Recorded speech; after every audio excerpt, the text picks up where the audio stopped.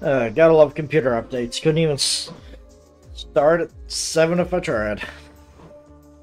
Oh well. So, this is gonna be a shorter one today because my throat is a little hoarse from streaming this game yesterday. So, we're gonna continue. Currently we're trying to get back into the village. So we're basically went back to the very beginning of the game. And we are... So we're trying to infiltrate back into the city. Well, it's not working as well as we had hoped. So, let's go try another one. Why are we here? Yep. Alright. Yeah, we got lost. Why not? Won a bike trip and lost my way. Just told him the truth. Nothing shady about that. Telling him some cheap lies would only make him suspicious. Really? Put on a threatening tone. Really wish you didn't stare at me like that. What do you expect me to fall for him? Really, I've been wandering around the mountains for hours before finding a convenience store. The employee told me about this place. Convenience store? They told you to come here? Yeah. She hadn't told me to go to Kamufujiyoshi, but she told me about Yasumizu. I just tell the truth until the end. She told me about something in the mountains that's not even on the map. Kindly refused what she told me about here. That's strange. Is there a settlement like that? Beats me. It was clearly an act. Looked away. Man, this guy was honest. Well, I get it. There's nothing special about you, huh? Yeah. I see. Well, you should stop going around at night and disturbing the peace like that. I'd appreciate an apology for treating me with so much suspicion, but I have more important things to talk about. Anyway, would you mind if I spent a night here and... Alright, I'll show you the way to the road. Huh? But I'm so tired. If you could complain, you'll be just fine. Dude, my fuel's running low. I'll give you some from my scooter. Dude, I can't even... There's no hotel here? I don't feel so good. You should hurry and go. Is there something going on here? Nope. Wasn't even looking into my eyes as he said that. He got on his scooter and saw me off until the crossroads. Man, what a great guy. Didn't expect him to go this far. Yeah, right. Why the hell did he want me out so badly? Well, at least the rain stopped. This was the only good thing about this. Was this some special time of the year when the presence of outsiders was bad? Was it worth chasing me out, even if it seemed unnatural? It seemed like a decent guess. Even if the myths hadn't showed up for decades now, the legends were deeply rooted in local culture. There would still be traditions alive. Maybe. He was sure something bad was going to happen. Or was he on the side that'd make it happen? Interesting. Did they have a means to create such a dense mist? Mists happened when the air cooled and the water vapor in the air couldn't stay gaseous. It was basically small water droplets. The mechanism by which they worked could easily be replicated in a lab. They even did it on educational TV. Yeah, but they wouldn't be able to do that in a small town. But I found it hard to believe they could reproduce it to a scale vast enough to hide an entire settlement. They need some device that no doubt be large and heavy, and it'd have to be the Saranaga Rapids of all places. Though I'd always been to Saranaga when I couldn't see anything either because it was at night or misty. If the mist was made by some huge machine to put there by Kamufujiyoshi people, I'd be really pissed to say the least. Though Takumi did say they had to pick up corpses from Saranaga. Even if it was forbidden ground, it wasn't likely they could just install a device like there without anyone noticing. That was how it was some novel, wasn't it? The corpses were there to begin with, but they just couldn't perceive it? I'd like to believe in something a tad more realistic. In the end, I had to keep going towards the area called Kachihara. Maybe I'd get to rest there. If I returned the next day, the cop would surely snap at me. Would I even go back? The fatigue was getting the better of me. I knew it was a good idea to stop, but no, I actually don't know it. I wasn't able to think straight. Oh, here we go. Missed? Now? Was it artificial? No, that didn't make sense. My mind was hazy, and I could no longer make sense of anything. Dead again. We are not doing good. There's the key. Nice, officer. Game over. Bad ending number 8. Don't need the end corner yet.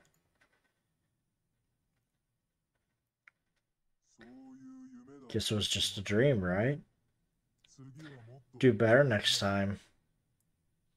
1 sheep, 2 sheep. Alright. Well, now that we got that key, let's see what we can unlock. We got all this. Still need objective 20. I would need 3, 8, 19, and 20 for this one. Okay.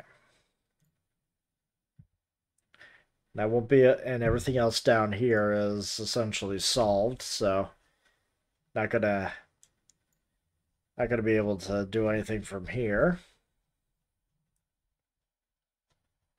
Yeah. So back to infiltration, and well, we unlocked the last one. So, yeah, just snap. What's the worst that this cop's going to do? What's it to you, huh? Huh? This is Japan. We're free to go wherever. I can be wherever I want, wherever I want. Damn it. The hell's up with you? I'm tired of dying, damn it. I know I come back, but dying really hurts. Damn punk. I know this route's a dead end too. What's next then? You want me to dance naked? Some taste you got there, God. I dare you to do it, you shit. Just shut up and let me stay here. Let me go to Yasumiza and make it look normal. Yeah, he went crazy. What the hell? Hello? Hello? Alright, I'll shoot him. Damn. Shot my ass. I snapped at God and you shot me. Key number 7, Berserk. Alright. Yeah. Yeah, I'm definitely dead on that one. No. We don't need to hint. Don't need to snap at the guard. But yeah, that is tragic. We're just getting all the keys now. So, infiltrating is not going to happen here. So, entering the village. End of the line. Yeah.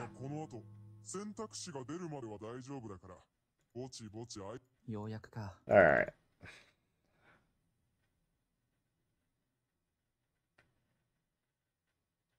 Interesting. Drink booze from I'm going to be drunk driving? Really? That's how I'm going to get through? Okay. Don't ever do this. I stopped my bike. I flipped out the kickstand and locked it in place. After opening the toolbox under the seat, I hid my license, ID, and business card. Anything related to me, basically, inside it.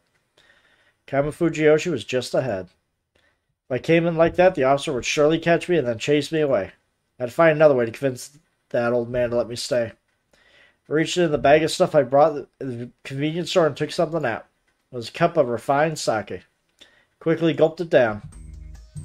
Ugh, it's so bad. Cheap or not, just chugging sake like this is plain disrespectful. No trying this at home, kids. Now the kids can drink anyway. Fortunately, my life and fate and whatever are on the line here. Next cup. Third cup. 4. Huh? The hell are you? A drunk? Never seen you here before. Yep. Whoa, you reek. Where are you from? Why are you out so late? Yep. Alright. Just come with me. Yeah, I realize this. This man always let me go as long as I was good for driving. Then it was best to just not talk at all and come all drunk. Yeah. Wahoo! Wahoo! Shut up, dumbass. You're disturbing the neighbors. He's gonna put me in the drunk tank. I guess that's one way in. Ugh. Where was I? Ah, my head. Back. I hurt all over. Attached me in a blanket, so he really let me spend the night here, just as I planned. Officer was actually a nice guy. Not like I couldn't tell, he was just rough and simple. Basically, the way to get around him was to get him to think there was nothing more to me than met the eye. Oh, you awake? Let's talk for a bit. Alright, it was time. So let me get this straight. You got no money, can't find a job, got chased from your apartment, left by your girl, and your parents are already gone. You came to the mountains to drink yourself stupid and die, but couldn't finish the job, huh? Yes. Tokyo's hell, isn't it? Yes. After I spent an hour lying about myself, the officer looked at me with a sympathetic expression. If you ask me, you should have tried to look more proper than that. Yes, I'll think about it. Basically, I didn't talk unless prompted, nor did I argue with him.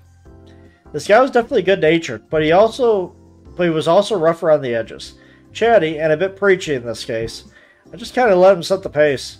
I was about to ask him something outrageous after all. I needed to be completely on board with this story. The front door is made of glass, and when people passed me on the farm road in front, they all gave me funny looks. It was early morning, but the people of Kamo Fujiyoshi were already aware and concerned about my presence, an outsider. Well, dying ain't good. Yes, I was too scared to die even when drunk. Didn't seem that way. Sometimes you're so scared you can't help but laugh. Huh, that's so. Well, what do you want to do now? I paused to make it seem like I was hesitating. I want to make a fresh start, but I have nowhere to go. Faked some tears and quivered as I spoke. My wife's from Miyazaki. They got a small workshop there. Want to give that a try? Huh? Your wife's from Kyushu? Yeah, she's a tough woman. How'd you meet her? Well, when I was still 20. And so, he began his grandeur hour-long talk about his youthful romance. The words karma and a cursed rebound came to mind. Apparently, he wasn't a Fujiyoshi inhabitant at the start. He and his wife were only living here at the Sticks because he was the local officer. It was then that his wife, plump and pleasant woman, came out and served us tea, so they really were living here. Eventually, they got so lovey-dovey it was hard for me to talk. I instead considered what to do next. I mean, this made it really hard for me to say I wanted to make a fresh start here in Fujiyoshi. Even his wife suggested I went to work for her family back in Kyushu. Such nice people. Exactly the type that would get swindled. Sounds great, but this place is nice too, isn't it? There's lots of nature. I think I could take it easy here. Oh, but it's so inconvenient. It's all surrounded by mountains. I have a feeling like I was brought here for a purpose, like maybe I meet someone. Well, you did. You met us, didn't you? Damn, she was a tough one. This is the first time anyone has been so nice to me. Oh dear, please don't cry. Want to pay you back. Can I work somewhere in this village? Got to the heart of the matter, but the guy didn't look enthusiastic. His wife left the room, leaving behind the two of us in awkward silence. I don't think you should. Huh? I mean, this place is full of old people. It's not like we have any local exports or anything. The most you expect is odd jobs, but that's good enough for me. I don't even need any money.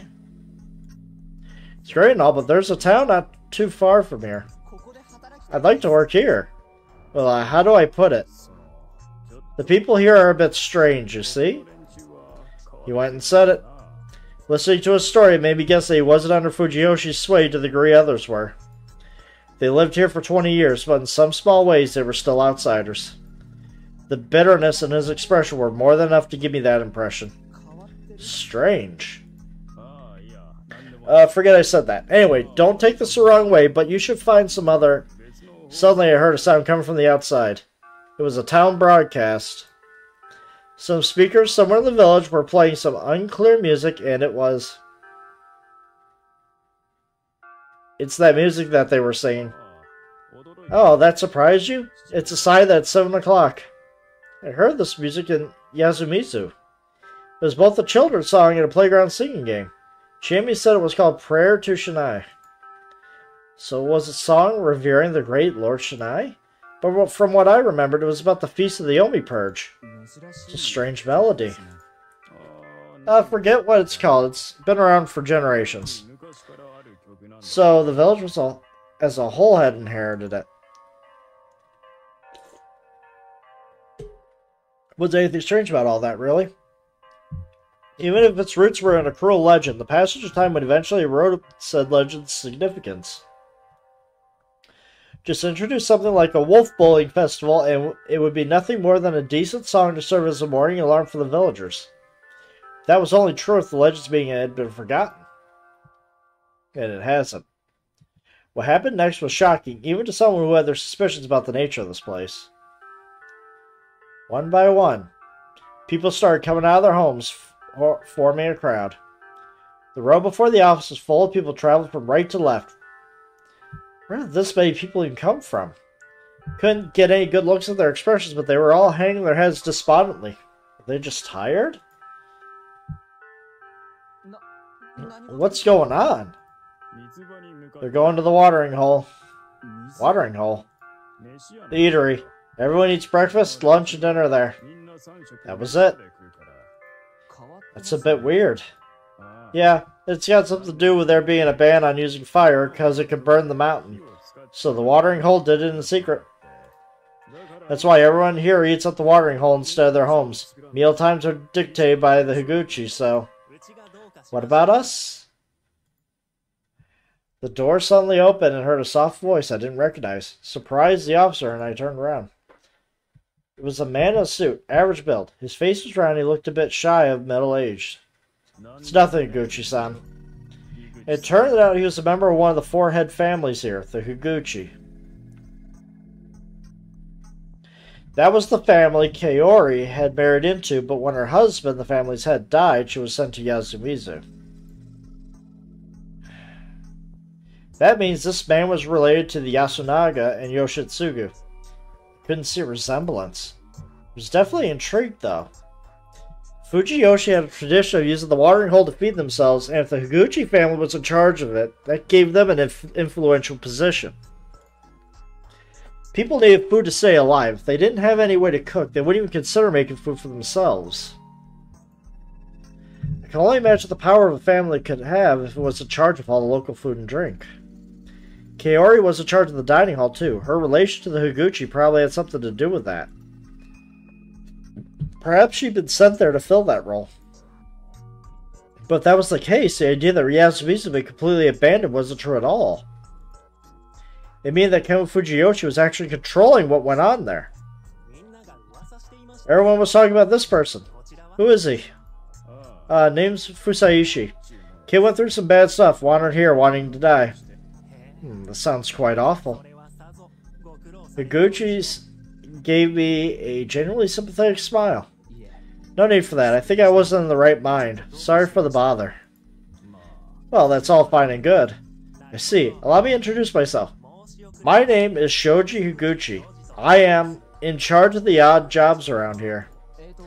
Pleased to meet you. I am Haruaki Fusaishi. You're quite stylish. A hunk, as they say. I wouldn't say so. May I ask what you were talking about?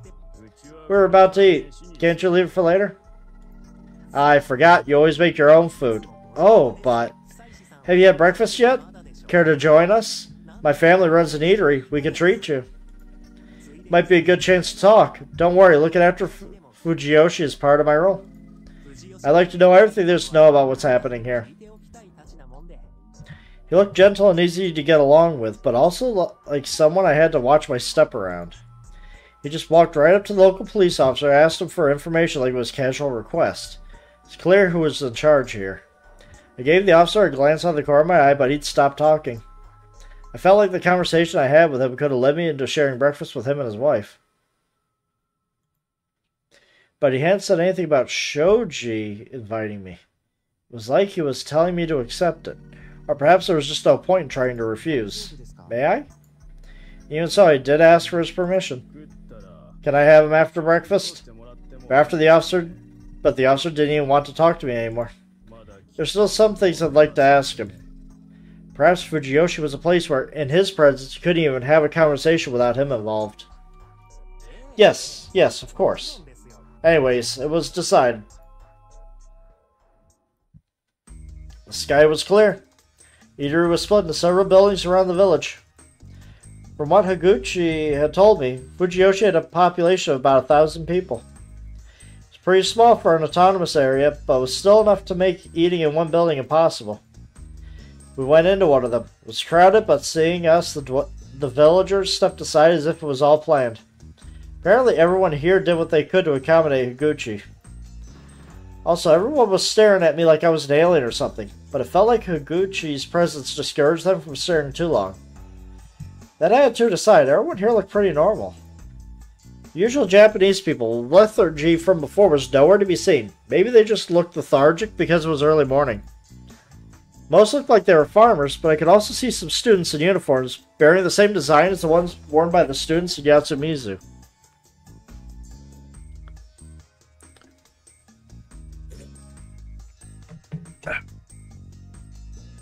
Alright. The building itself was an aged wooden structure, but it was a whole lot bigger than the one in Yatsumizu. It looked way sturdier, too. The interior wasn't too pretty, but it was spacious. Grabbed a tray right after walking in. They got tea and rice bowls or whatever from the ladies in aprons. Felt like a high school cafeteria, but you couldn't choose what you wanted. You could refuse what you didn't want, though. Oh, I'll look after him, don't worry. He spoke to the elderly woman one after another and made them stop staring at me with suspicion. Then we took our trays, and without paying anything, apparently they had something like union dues for that, how effective, walked away. Parting the crowd, we searched for a place to sit down. Bit cramped here, but please do eat. Really appreciated getting to eat a normal meal. Lots of rice, miso soup, the ones with vegetables and boiled beans. Thought it was vegetarian at first, but then felt something meaty inside. It's shishi. Not used to it? It doesn't taste strange, does it? Shishi, like, you know shishi? Boar? Not specifically. In here, deer, boar, all wild meat is called shishi. Oh yeah, I heard that shishi once used to be the Japanese reading for meat before it became niku. Surprised you know that. The people of this area have been hunting for a long time, and even now, the hunters share what they catch, like they did with this. I had thought I'd ever eat wild game in some communal eatery. Lucky me. Though the taste was kind of bland overall. I could detect some soy sauce with vegetables, while the boiled beans were kind of sweet. Soup stock, too, made me think they used a minimal amount of flavoring. The miso soup didn't really seem like miso soup. It was more like a stew. Probably because shishi was the only thing they used for the stock. Tasted more of it and realized that the overboiled meat still had a sort of beastly texture and smell about it. Couldn't call it good, but it was a unique local meal not everyone had the chance to eat. I was grateful for the experience. The eatery was so crowded as people came in and went, but Higuchi didn't seem bothered as we talked. I kept up with him during the conversation, repeating the same lies I told to the officer, making sure to look as much a poor, unfortunate soul as I could. He smiled all the way through, even as he interjected now and again. Felt like he was at least 100 times craftier than the officer. I wonder if it was my inner contrarian speaking. After that, Higuchi and I returned to the officer's post, but... What did you say to Fusaishi-san moving to Fujiyoshi? What would you say to Fusaishi moving to Fujiyoshi? It was what I wanted to hear, but couldn't let it show on my face. While the officer was against it, he didn't tend to argue too strongly. He and Higuchi discussed some things, but it seemed like Higuchi already knew how he'd treat me. It didn't look like the officer's take mattered to him. After a few exchanges, the officer caved and it was my turn to speak. You're okay with this too, aren't you, Fusaishi? Now that was a smile I couldn't say no to, even if I wanted to. Well, it didn't really seem like the heads of Kevin Fujiyoshi were a twisted bunch. It really did. Yes, this opportunity is a godsend for me. You could settle in right away. but it's going to be a place a short distance from here. Was he serious? I don't mind. What kind of place is it? I tell you more in a moment. Oh, that reminds me. We have some people already headed there. Those two, huh? We'll ask them to take you there. There was no mistaking it. He smiled like he was harmless while forcing me into the settlement for the ostracized. So, do I have to sign anything? We can take care of that later. I know someone in Tokyo. He could act as a proxy for that. Anyway, we must start with your place of residence. You'd be a bother if you stay in the officer's post, after all. I'll talk to the ones going there. Don't worry. They're from the city, too. Oh, I'll have to tell the locals about you, too. I'll be quite busy, but I'm sure I could get all that done by lunch. Anyway, goodbye for now. Well, that worked. He one-sidedly ended the conversation and left the post. But he definitely has motives. Nice guy. On the surface, anyway. Yeah. The officer understood the situation, didn't like it, but couldn't go against one of the heads. It's probably why Chammy said we couldn't trust the police. I mean, it's only one guy, and yeah. He bows down to the heads of the families. Because they have all the power in this small town. In Fujiyoshi, even government institutions were only secondary authority. Anyway, what could I make of this? I did actually expect to be sent to Yasumizu. The people here had no interest in harboring outsiders. We weren't welcome. Or maybe they wanted to avoid the initial trouble caused by my immigration by making me live in the ostracized until I got used to the village. Whatever the case, this wasn't something I had to say, which made it seem really bad. It was probably why the officer was so against it. I could understand that. Higuchi, on the other hand, seemed a bit heavy-handed with all this. I could understand him wanting to set me up with a place quickly. But as someone who knew about the feast, I couldn't help but be suspicious of the timing. The mist would come this evening, and he wanted to give Yasumizu a new inhabitant until then. Probably because they needed this many people to kickstart everything. That might be the truth. Did Higuchi, ahead of Kamafujiyoshi, understand what that meant? Oh well. Have you ever read Kyuku House's articles? Sorry. Went through a highly familiar exchange to finish my introduction to Sako a second time. And Yudai. Nice to see you guys alive. Hello, nice to meet you. Oh. It was as hard to deal with as always. Man, a few words. Higuchi worked fast. Thorough, too. He got back to me before noon. Before I knew I was greeting the ones who'd lead me to my place. Just like I expected, they were the journalists. Higuchi said he already contacted the people at Yasumizu. What about you? Are you ready? Yeah, I'm more worried about you, in fact. Oh, you're alright. Oh, we're alright. If we could get there at noon, we won't have to stay hungry for long. I see, so you intend to come later for their convenience. Yes, he said we should avoid coming when the people were there are eating. Honestly, I wanted to come with their eating environment, so this is a bit of a stroke of luck. Oh, so this probably also had something to do with the people of Fujiyoshi not wanting to show their daily lives to outsiders. Could have just refused them completely, though. The journalists have connections that made them impossible to refuse? Or did they want to show what a developed settlement it was? Or maybe they had no intention of letting them go. I mean, I'm for that last one right there. That's like hitting the nail on the head. Unlikely, no, but possible.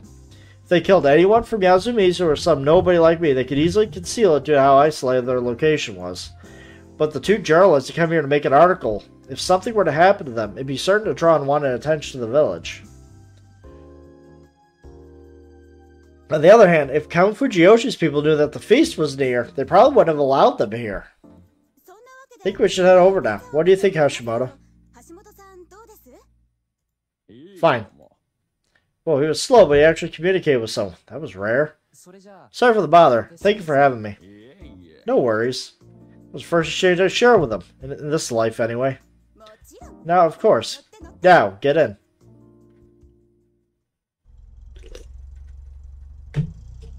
The van started slowly traveling down the thin paved road between the farms. Come to think of it, May was rice planting season. The field had water all over it and didn't display a single weed. It was full of people planting rice seedlings by hand. They're not using machines. Looks like it. The people here don't seem to like modern technology. Combines and tractors aren't that new if you ask me. I'm impressed they're doing such a good job by hand. Not sure they are. That's why the big families here are trying to get heavy machinery for the job. I see, like Higuchi? I heard that the Migurama were in charge of farming developments. I see, so they have money, huh? Seems so. Not quite sure how that works. Something has to work here. Well, how do I put this? What I mean to say is, the big families are strangely rich for a mountain village with an aging populace where the young go to work outside. Really? Yes. The Miguruma house is really big. They even had a large foreign car. Yeah, even if it was something that could easily be explained, it was still something to keep in mind. Kyo-chan. Yeah? The strange nickname Hashimoto used to surprise me, but Mamiya-san herself didn't seem bothered. Shouldn't make too many assumptions. But the journalist within you is curious? It's nothing that big. I think you should just leave it at that. Is that your famous photographer intuition talking? Who knows? Well, alright, this is my specialty anyway. Anyway, forget what I said. Yes. Nope. By the way, I heard you're moving here. That's how it turned out. Have you heard about the place you're going to? I didn't, but I can imagine what it's like. My words made her give me a strange look. As in? Probably isn't a good place to live in. It being separate from the main settlement and all. Why do you think that? Few people look comfortable about how I'd be treated. While Higuchi looked less like a nice guy, more like someone who could easily shrug off any guilt, his actions were causing. See. Don't mind me though, I'm satisfied with where I'm going. Maybe I shouldn't say anything, but it's a really isolated place. I don't know if only the countryside is enough to bear it. Don't worry, comparing to dying, any place is heaven. Wait, that must sound strange. What an awkward laugh. Apparently they've been told I'd almost committed suicide. Curious though, what kind of place is this? It's special. Yeah. She tried choosing her words carefully, but that made it sound worse than just a place for the ostracized. Hashimoto seemed to be warning her, but she continued talking anyway.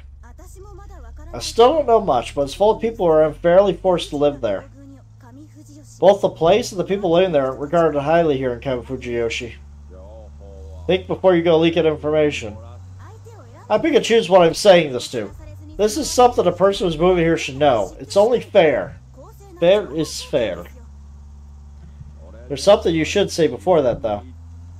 Right. Sorry, Fusaishi. Please keep this off the record. Sure, won't say a word to the people here. With that in mind, are you sure? You can still go back with us if you change your mind after seeing it. You wouldn't mind, would you, Hashimoto? I'll think about it, if that's what he wants. Fusaishi, do you want to leave with us? These two had an interesting relationship. Mamiya did all the talking, but Hashimoto seemed to outrank her. Hell, he didn't speak much. Everything he said was really well constructed. Made sense, so to speak. Well, Mamiya-san often became overly excited. Hashimoto was strangely stable, not just in terms of appearance. Wait, there was no time to scrutinize my traveling companions. No, I don't feel like going back to the city anymore. Thank you for the consideration, though. But Mamiya, you're probably saying this is a fellow city dweller, but you do realize I have a pretty shady character, right? I'm just grateful for your help. That's more than enough. I see. Then I won't say anything more. Haruaki, was it? Yeah. You really don't look like a guy at the end of his rope. Get that a lot. Must be my carefree attitude. I see. I'm sorry. You know, one of my classmates in middle school committed suicide. He was always so carefree that we couldn't believe he'd done something like that. Guess that's the way it is sometimes. I might have said too much. Recalling the scene at the officer's post, I tried to get back in the character of the poor suicidal man. The van slowly ambled onward. We approached a slightly more open space. It seemed like the center of the village. It looked like there were small shops there. But as we went out, it started becoming even more desolate, and you could see more and more trees growing between the buildings. If that was where Kamifujiyoshi ended, it was only about 3 kilometers across. If it was about 10 square kilometers in size, it had 100 people for every one of them. The stones I had seen back at Yasumizu were nowhere in sight. Apparently, they really were Yasumizu exclusive.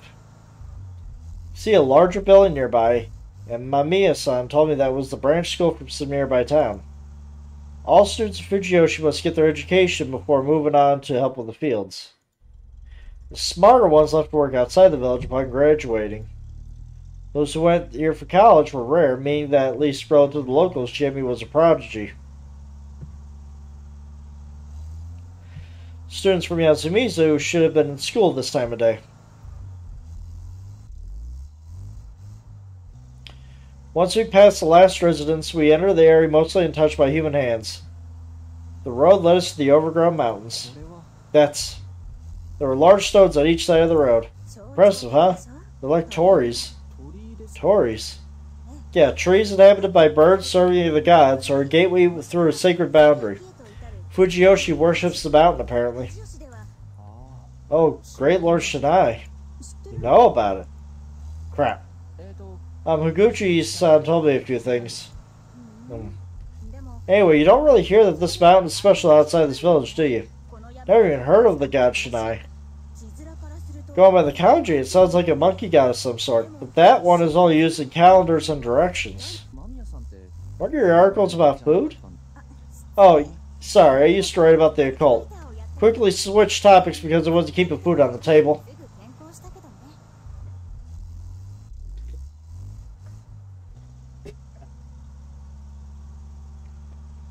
She looked like your typical neat and fashionable career woman.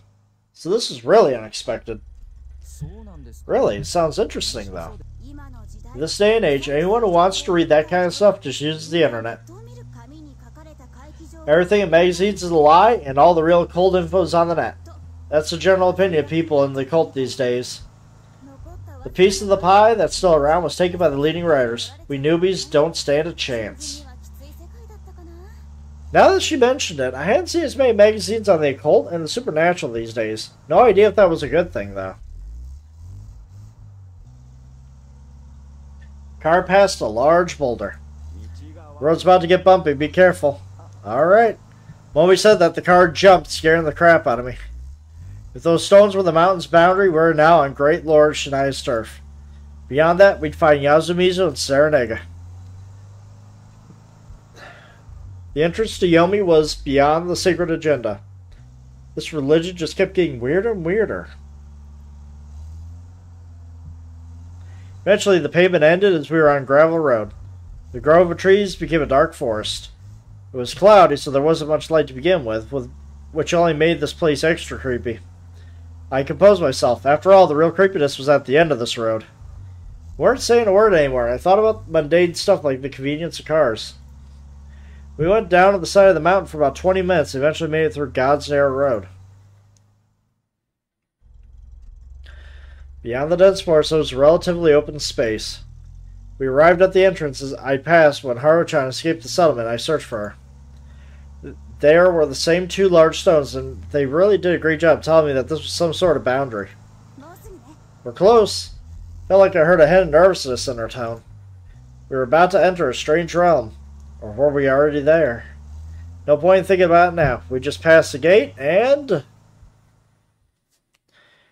she was. I stared, careful not to lose sight of her. Our eyes met. A mysterious red stare, white hair trailing behind her. She looked at the van as we passed. And she fell. Ah! She hit the stone. She hurt out of the stone and is now writhing in pain. Hey, please, stop the van. What? So as it was, Hashimoto stopped the van, jumped out and ran to her. You klutz. Are you alright? She was still writhing on the ground with her hands on her head. There was no trace of the divinity and mystery from the last time or from just a moment ago. It hurts. I can tell. Who are you? Just a passerby. Who am I? Hold on. Barely wanted to say that. Oh, so I feel up to joking around at least, huh? Pain made me lose my composure for a moment. The girl, or rather woman, since she was older than me, became red as a tomato right before my eyes. Rikako. Was she an albino? Her skin and hair were pale, while her eyes were blood red. Her unusual appearance and manner of speech were exactly as I remembered. But man, where did this playfulness come from? Well, I hadn't spoken to her much since last time, so maybe I didn't know her as well as I thought I did. Are you okay? Be honest. My late mother said that pain is proof that you are well. Hey, that depends on the situation. Excuse me. Slightly hesitant, I reached out for a gently touch and examined the damage. Ow. Ah, you're bleeding a bit. That's gonna leave a bump. You should take it easy for a while. Are you a doctor? Now, this sort of thing is common knowledge. From the look of the wound, it isn't that bad, is it? You okay? Yes, but having my hair touched like that makes me feel a bit odd. I rather like the feeling, but I'm uncertain how I should respond. Was the skin on her head sensitive or something? Oh my god, you're not making this any better, Hisako. Physical intimacy with the first villager you meet. Not bad, Fusaishi. What are you saying?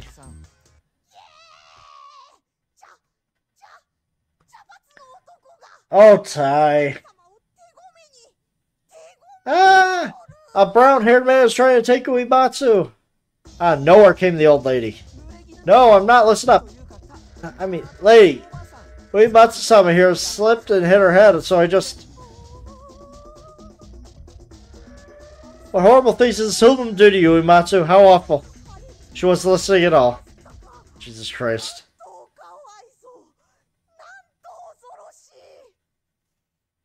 Feeling a bit stupid for worrying so much about it, I explained what happened and cleared up the misunderstanding. My apologies for the trouble. The ones to blame are the ones who misunderstood. Sorry. Now, Uematsu, you should come and rest at home. No need to worry about me, Yamawaki. Nosato is in Yasuizu right now. I'll call him. We can take it. Yes, please do. Now this was unusual. She hated outsiders, but she couldn't say no to Hashimoto's presence. Uematsu, was it? Are you sure you don't have to go to the hospital? We have a doctor here. Really? That's good then. We'll give you a hand. Want to get on? Apologies for the trouble. Sorry, Fusaishi. You're stuck in the back. Full of equipment, though. I can walk. Don't. Damn. I had been taking nonchalantly, but her response was a stern one. Well, it was true. It could have caused some serious trouble if I arrived completely alone. I knew this from my experience arriving via Saranaga. Also, I wasn't supposed to be familiar with the area. I had to avoid looking suspicious. My apologies, it's fine, don't worry about it. No, I mean, I am Rikako. Rikako is a plum flower, and Uematsu is spin and end. Alright, we have properly introduced ourselves, Araraki Fusaishi. Felt like she didn't get it all. Anyway, thanks to that, I became an inhabitant of the backseat and a fellow passenger along Rikako. For a brief moment, anyway, we didn't speak much. The only noteworthy thing was the strange smell of dried aromatic wood she'd brought along.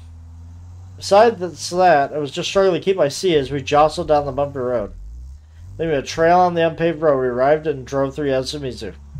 Passed through the front of Nosato Mansion, then the construction site, Tai-san's house, till finally we arrived at the plaza.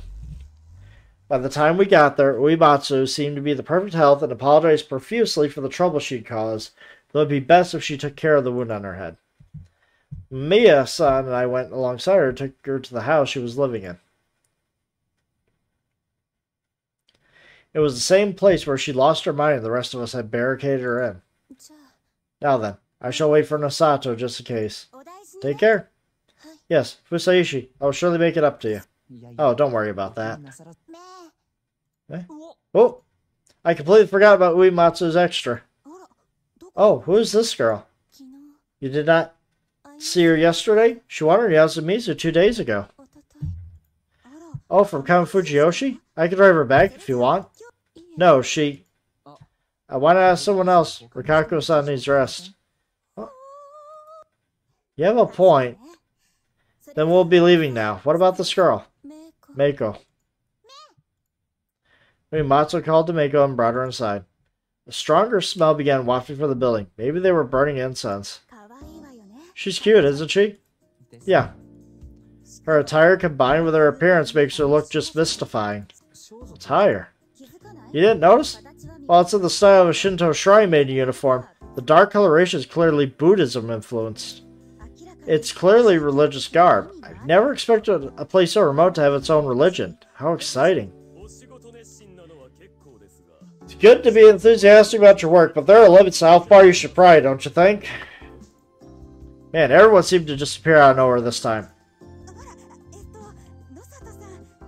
Nosato, I'm sorry, are you here to treat Uematsu? Mamiya gave a confident journalistic smile and spoke to Kiyonosuke. Yes, if you're aware of that, then please clear the way. And who is this man? He's Haruaki. Higuchi sent him to live here. Huh? Hello, I hope we get along. You're not from Fujiyoshi, are you? No, I'm not. Things happened, I left Tokyo and ended up here. What's Higuchi thinking? You have my sympathy, though. Anyway, I'm off. I'm coming in, Rikako. Sympathy, huh? As condescending as always. After parting ways, we return to the plaza.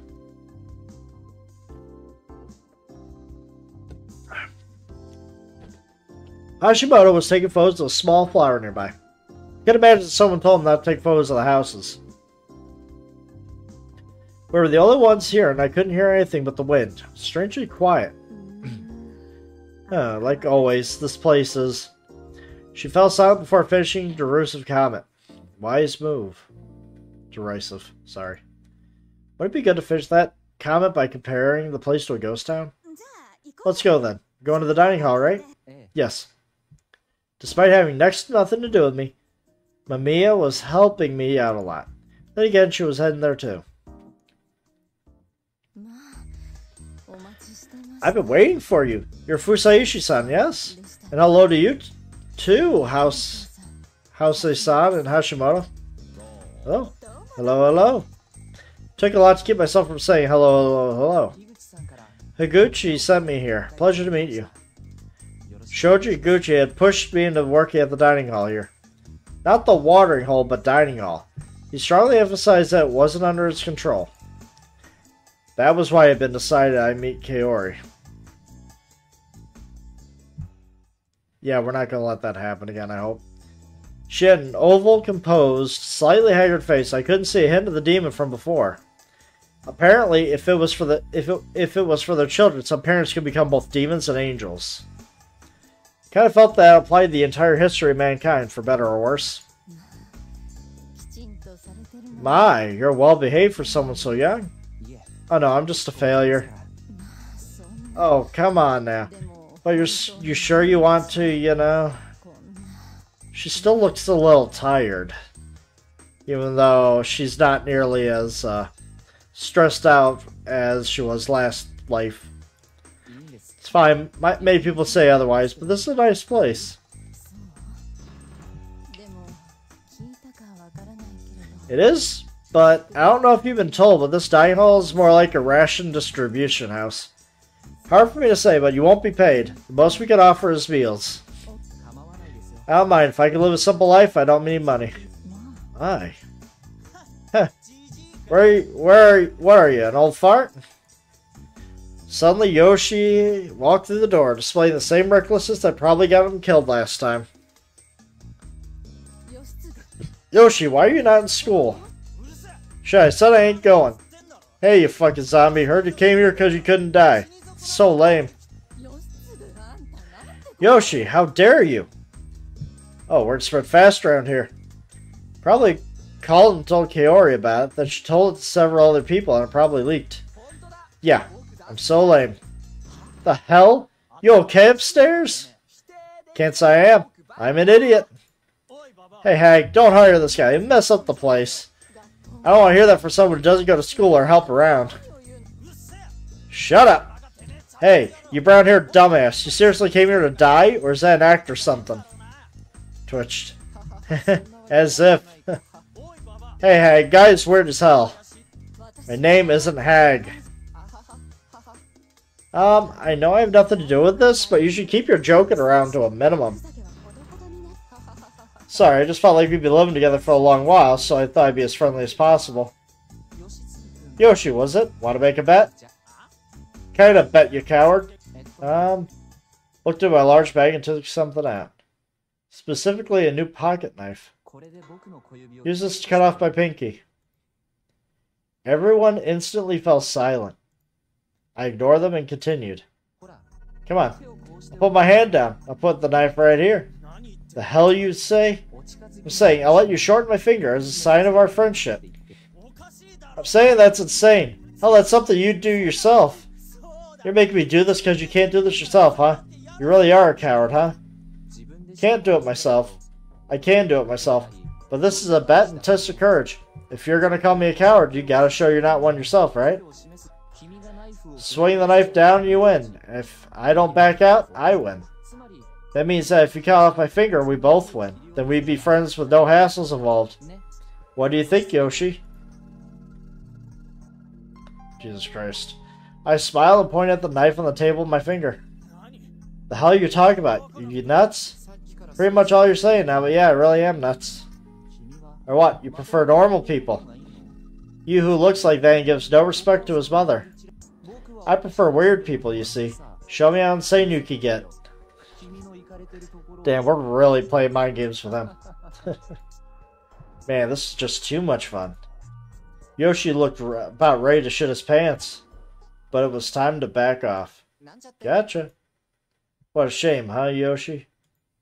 Just kidding. Wouldn't do something that hurt that much. Well, even if we can't get along now, we'll be friends eventually. You actually think that helps? Jokes aside, he was actually pretty sharp. He and his brother were nothing alike, but it wouldn't have been surprising if he also had a talent for seeing through people. He had Higuchi's blood in his veins, after all. Perhaps it was genetic. He left without saying another word. Kaori didn't even tell him to go to school. Sorry, that was weird, wasn't it? No, my stupid son had it coming. That shocked me a bit, though. You have nerve, don't you? No, I don't. I'm the one who called it off, so I lost. He probably would have done it if I kept pushing him. After all, he was the type to pick a fight with something inhuman and die. Yeah, true. Probably didn't want to draw blood from his mother. I think he's a good kid at heart. My words almost made Kaori smile, but I do feel embarrassed. He grew too big for me to handle, and now all I can do is scold him. She decided to keep up the act of a strict mother. Puberty and rebellion sure seem complicated. Busai, Ishi, come here for a sec. Did just that. Are you actually one of those kind of people? Did they send someone after you? Would it be over if they caught you? What? Huh? No, I suggested the finger thing for no real reason. Trust me, I won't trouble the people here. She's asking if I'm actually Yakuza. I hope so. She was actually suspicious. I had to act out a better normal person. This wasn't the time to mess around. Anyway, I'm here to help with anything. Use me however you like. Oh, very well. This was decided by those up there anyway. Before that, I wonder where you'll be staying. I kinda expected them to already be decided on that. Gotta go introduce myself to everyone. Who should I ask about that? The one in charge of the land is Yamawaki. The old lady from before? She lives in one of the houses we passed. Oh yeah, when Takumi gave me the key to my dorm room, he told me that he got it from the old lady. Was she the landlord, Yasumizu? Maybe she's not too far, like visiting Uematsu or something? Oh, did something happen? She fell and hit her head, and I left that talk to Mamiya and opened the door so I could see the plaza. But by the time I realized that someone else was on the other side, it was fully open. Seeing the person's face almost made me say her name in surprise. Don't do it. Jimmy. I couldn't save her. Couldn't fulfill my promise. But we met again, thanks to the strange looping phenomenon. Whether it was something to feel thankful about was another matter. Nice to meet you. Kept my surgery emotions under control and gave him an amicable smile. But, just as she made that simple sound, a lone tear ran down her cheek. Does she also remember? Oh, do I have something in my eye? Her voice was calm, but the first tear made way for many more, and they were soon streaming from both eyes. Oh, Kaori, do you have a hand towel? Her reaction didn't seem to be anything more than confusion at her body going out of control. Dude, we need to actually talk to her. Mai, what's wrong? Here you go. I don't know, do you have tear gas here or something? Perhaps the Shinshinera I'm making for the journalists is rotten. Yeah, I don't mean that. What is it then? Menopause? Oh my god. Come on now, you're too young for that. Sorry for acting weird. She wiped her tears. Her eyes didn't look good, but her voice was cheerful and carefree, just like in my memory. You're the person who suddenly ended up living here, right, mister? That was a word used on strangers. Why has she cried? Yes, am I that scary? No. You look perfectly fine. It's just, well, a mysterious event. Ah, my name is Chiemi. I'm a student back home for the time being. No, I'm poor first impression, but I hope we can get along. She bowed to me. She really didn't know who I was. You sure about that? Due to the looping phenomenon, dying had sent me back to the point when I was wandering around on my bike. It was like something that actually happened. I had to accept it, but it was also completely unreasonable. I didn't have any good way to reasonably explain it. Was the looping centered around me? Was I really the one who had memories of last time? It wouldn't be strange for there to be someone else. My memories were fragmented right now, and I often remember things only when it counted.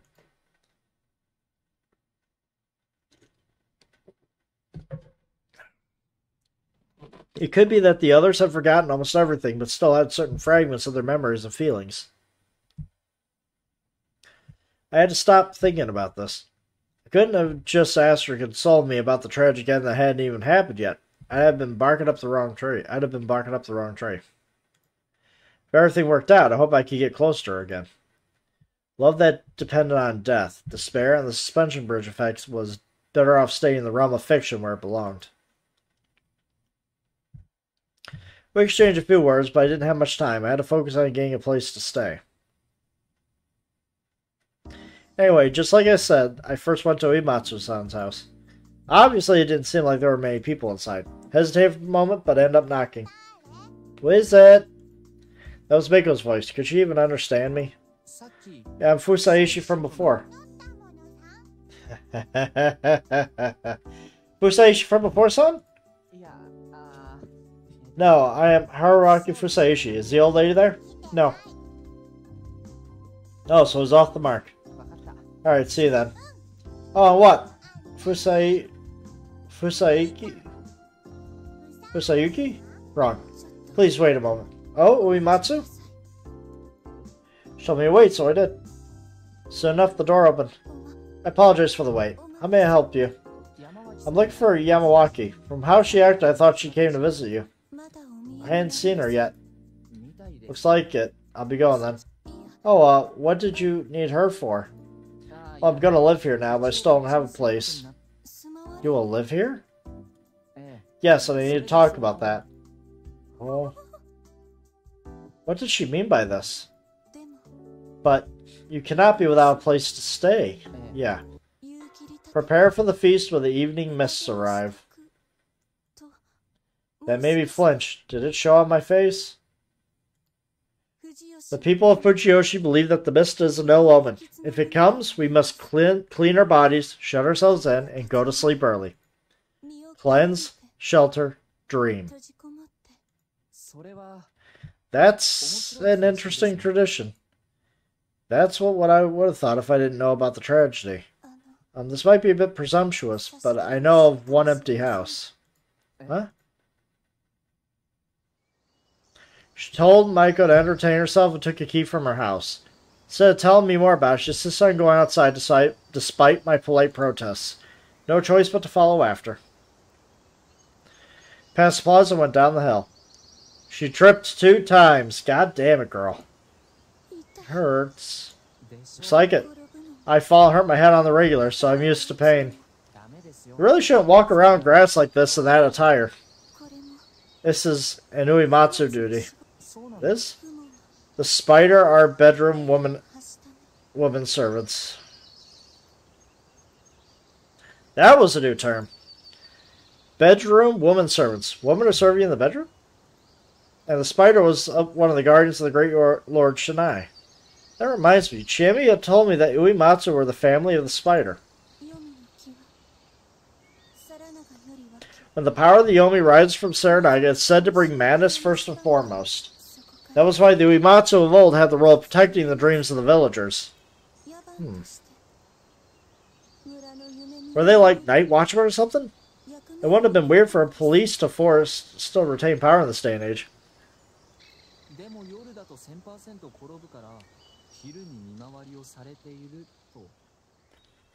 But you fall all the time at night, so you walk around during the day instead, huh? Hit the nail on the head. Was she alright? By the way, do all the heads of the village have roles like that? Yes, I'm surprised you noticed. I came here through Kami Fujiyoshi, and Higuchi, well, he looked pretty powerful. The Higuchi family are the monkey, protectors of the watering hole's flame. There's that term again, watering hole. They used fire when it was not allowed, huh? Yes, we are told they claimed to run a watering hole, while in actuality they were teaching people to use fire.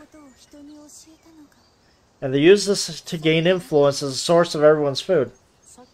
What about Nosato-san's family? They're the head's families too, aren't they? The Nosato or the crow? The Eve Eaters. I have no idea what that means. They inspected if a corpse belonged to a Yomabito or not. They performed autopsies? That didn't seem very important. They were actually the healers. They were the only ones who could use aconite, also known as wolfsbane. Nosato is the family that made medicine. Wolfsbane, the plant. There's aconite in the food. Oh yeah, that was true. Well, an autopsy was a medical procedure. If they could use poisonous plants on top of it, they could have easily garnered lots of respect. Let's see, what was the last one? The Miguruma. Right, I had met a single person linked to that one. The snake are the tower lookouts. The Uematsu aren't the lookout family. That doesn't give me enough. Tower as a watchtower. So they're in charge of the military here. No. They used to build watchtowers and watch the stars. They made calendars, read the weather, and lead the local farms. That role made them respected, and they eventually became Shinai-sama's priests. I see. We had our TV weather ladies now, but back in the day, astronomy and meteorology were linked to the divination. They many consider them special powers that let them protect the future and bring good things in general. Farming was the building block of civilization. Having it was a matter of life and death, so it was only natural for those who offered guidance in that field to become elders. Leaders, sorry. Thank you for telling me. This place has a rich history, huh? I think I could grow attached to it. I see. This is the first time we've heard such words spoken. Really? It's pretty interesting, though. Never explained this to someone born outside Fujiyoshi. Alright, she refused to go into detail last time. Infiltrating the village really was a good idea, huh? They're not as wary. Oh look, we've gone all the way. Here it is. Yeah, I really did go all the way, huh? Sure takes a lot out of you. No, we did not do anything strange. Her speech was still odd. What the hell was up with her imagination? She could send my verbal curveballs to another dimension. Anyway, there's a wooden house. Much like the ones near the plaza, except a bit more aged. Looked relatively stable, though. Most of Fujiyoshi, It's actually the private property of the Higuchi, the Misato and the Uematsu. Fujiyoshi used to be owned by the Miguruma alone. But now that extends to all the current heads serving Miguruma. That was new to me. So you're saying this place belongs to you, Rikako? Huh? What? Oh, sorry for being so forward with you.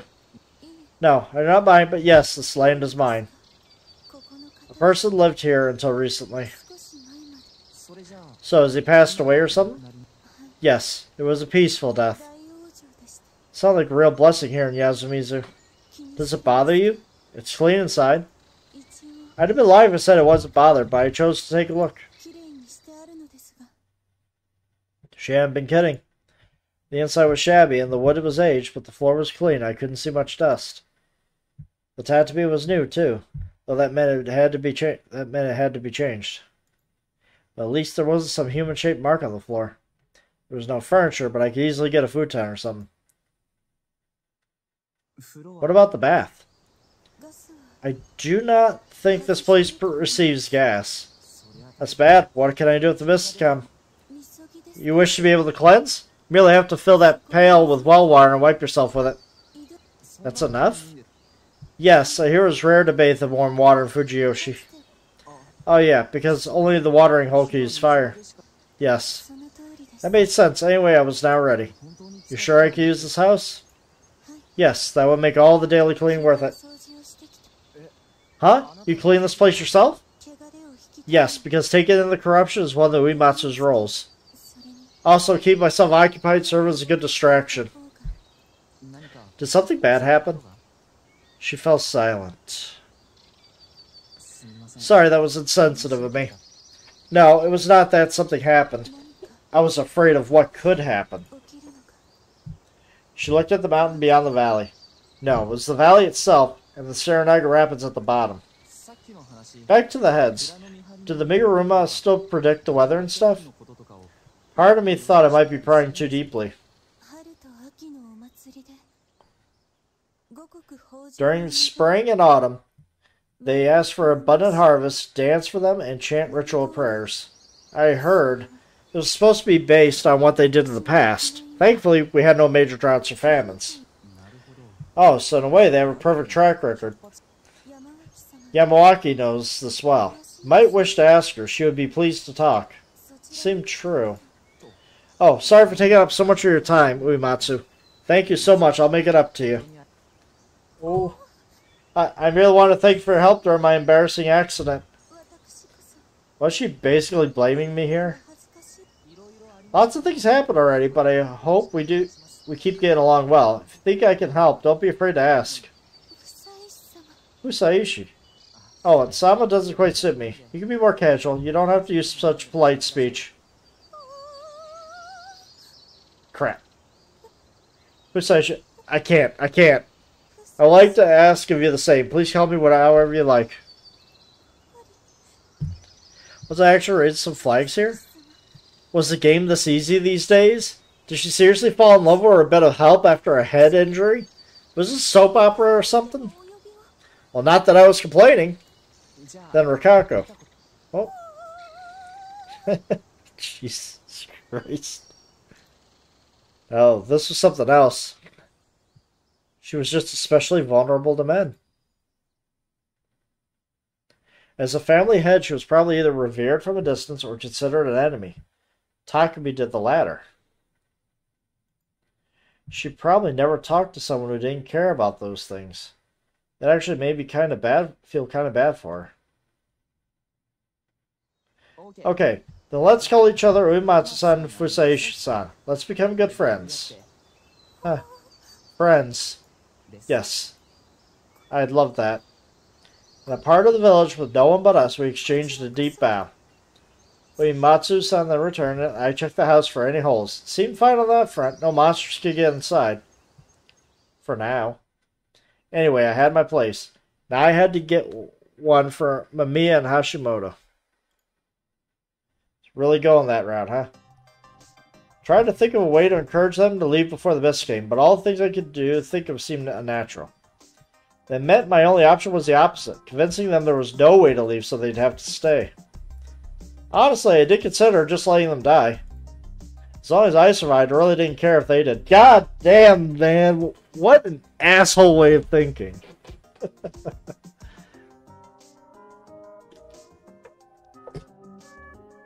It's like playing as the mayor. Doesn't matter if the rest of the village is dead so long as I get the votes to hang the right people. But that didn't sit right with me. I wasn't a good guy, but not doing whatever I could right now seemed careless. My ultimate goal was to escape the loops, but at the moment all I could really do was prevent the tragedy before me. I'd think of something else if it just didn't work out, but now I had no reason to abandon my humanity. That was why I returned to the plaza. It was really empty, and the two journalists were probably working. This is my chance. Approaching the left back wheel of Hashimoto's van. Reaching into my bag, I pulled out the hammer and nails I bought. Placed the tip of a nail against the tire and hammered it in. You could hear the sound of the air leaving. That had to be good enough. They did the same to the rear tire, as well as one of the front ones. There. After that, I added a random array of extra nails around those to make it look like a trap or something had been run over in the grass. They couldn't leave now. I already knew they didn't have anything that could fix the tires. They couldn't get in touch with any road service until after the mist passed.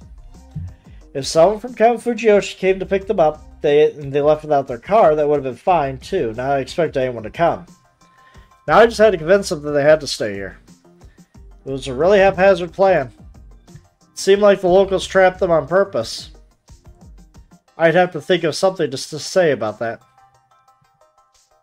Anyway, I did what I could for them. Now I just had to wait it and... Husaishi? Whoa, whoa, whoa.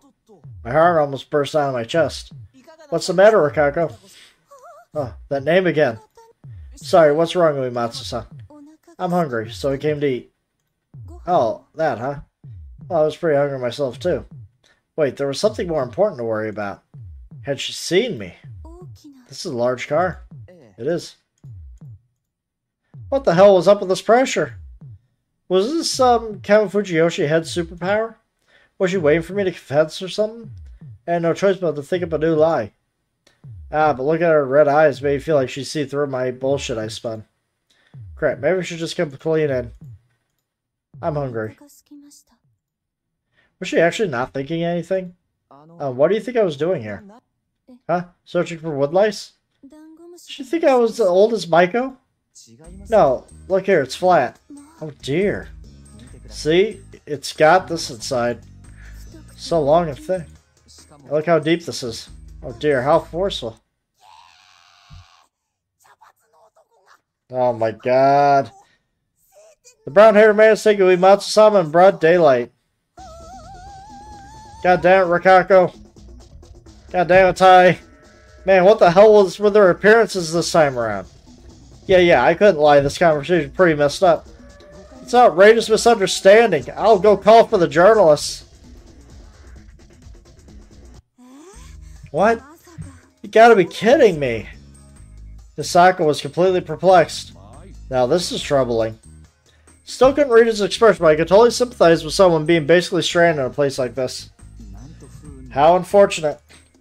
They weren't suspicious of me, so I just acted like an innocent, sympathetic bystander. Oh, the heartache.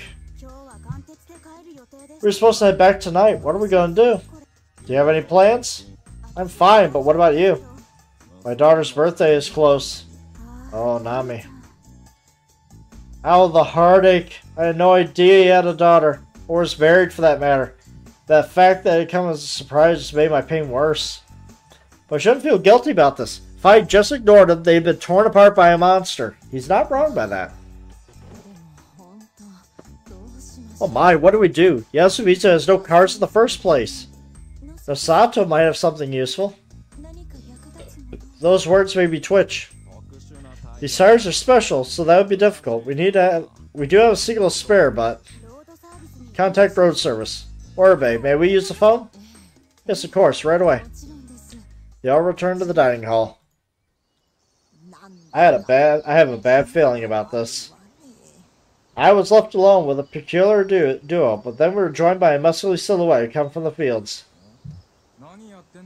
What are you doing, Oba-chan, Uematsu? Who are you? This is Haruaki Fusaishi.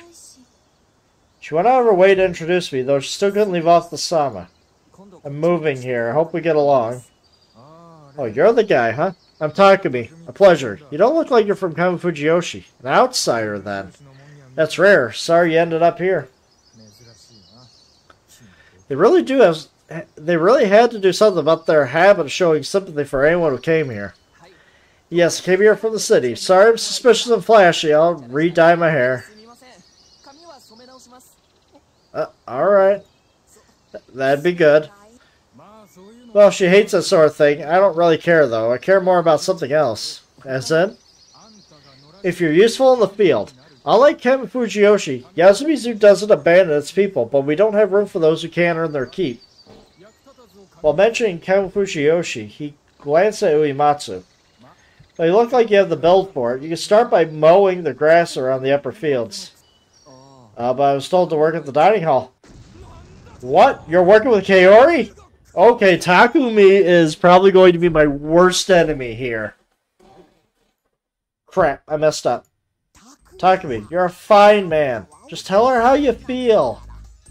What do you mean? I'm not thinking anything that outrageous. But she supports 2 grown sons and feeds everyone with her frail arms. I'm gonna kill any guy that tries to take advantage of her. That was plenty outrageous. Hey, what did you do to get her to take you? Spill it.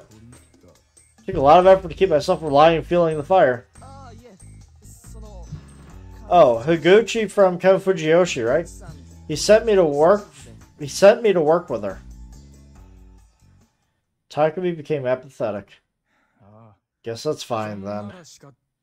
I'll try to become able to work outside too. It's great and all, but for now, just watch. We made you do too much that might get up on our cases about it. Huh? They care about what kind of work people do here? They don't. They just want to be sure we listen to them. So what are y'all up to? Where's Kaori? The journalist's car broke, so she went to make a call. Huh? That's pretty bad. Can they leave? It's best to assume they won't have it fixed today. Awful. This was getting nowhere. Do you have any open rooms? That house was the only one I could give.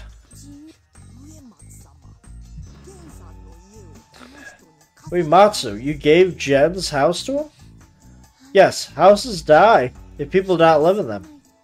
Take care of that house, will you? A good person used to live there. Of course. Don't you dare use that as the place where you take advantage of Uematsu. That cannot happen to her, understand? Oh, jeez, right in front of her. What? You two are like that? It's a complete misunderstanding, but it seems to keep being taken as fact. I'd appreciate it if it wasn't. We went off on a tangent. What do we do? I'd have liked if I, the newbie, didn't have to be the one making this conversation progress. Really don't think it's good if outsiders stay in Yasumizu. Neither side would like it. Bachan, you got any free houses? The one I gave to Mako was the last one. The rest had holes or didn't have walls. Can't even shelter in those. Liar. There was the room in the dorm. Oh. You sure slept for long. Go help out the old man. Oh, sorry, I got the habit of sleeping in while I was away. By the way, Taiban, there's one free room in the dorm.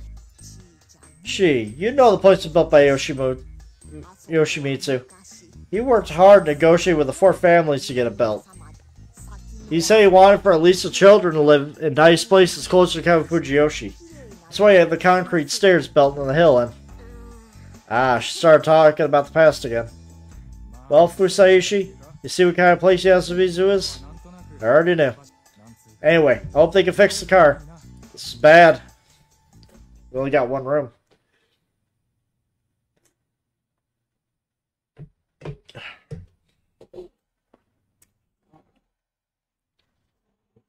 Alright. What I'm going to do is, I'm going to cut it right here.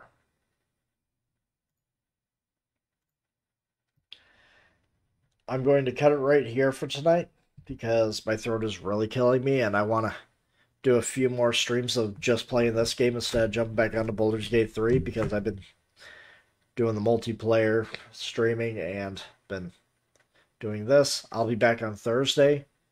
We'll do a longer stream then. I'll hopefully get my throat will probably calm down by then. But nice hour 20 long stream of this game. It's really nice.